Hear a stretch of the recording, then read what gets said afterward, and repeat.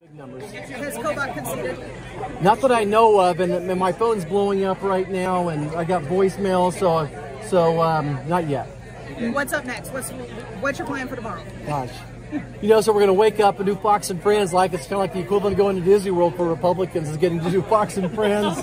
I'm sure that I'm looking forward to the president calling probably tonight or tomorrow and making a game plan. And I truly have been focused in the moment, but certainly understand what's at risk here, what's at stake, and that's the Republican majority in the Senate. That we have to be the backstop. That there are so many important issues that, like, my dad was the chief of police in El Dorado, Kansas for 25 years. We have to stand up for law and order.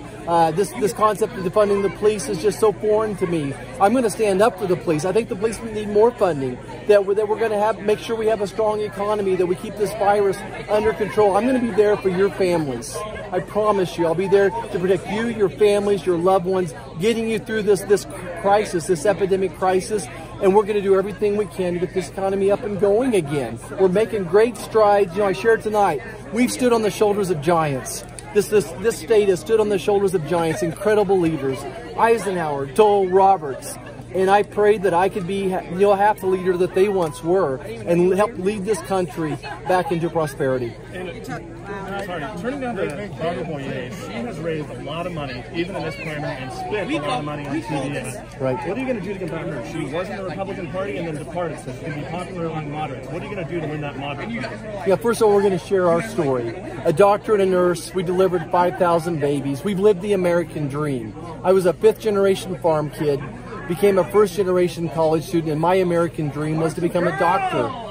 We moved to Great Bend, Kansas after our military experience, delivered 5,000 babies, raised 4 of our own children, and now we have 2.5 grandchildren. I'm going to share our story, and then beyond that, we need to make sure that people know what Barbara Boyer's liberal voting record is as well.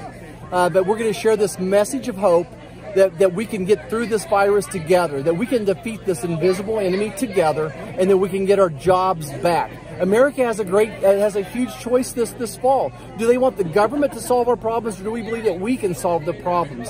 My job as a senator will to be empower local communities to solve their own problems. I believe we can get our kids safely and responsibly back to school. My job is to make sure that the teachers have the PPE, the testing that they need.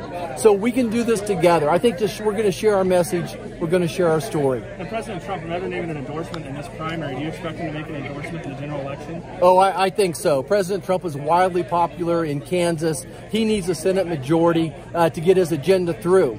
And, to rebuild the economy, I've helped him rebuild the economy once, and we're going to do it again together. So, yes, we have a great relationship with President Trump. He and Melania are so gracious and so kind.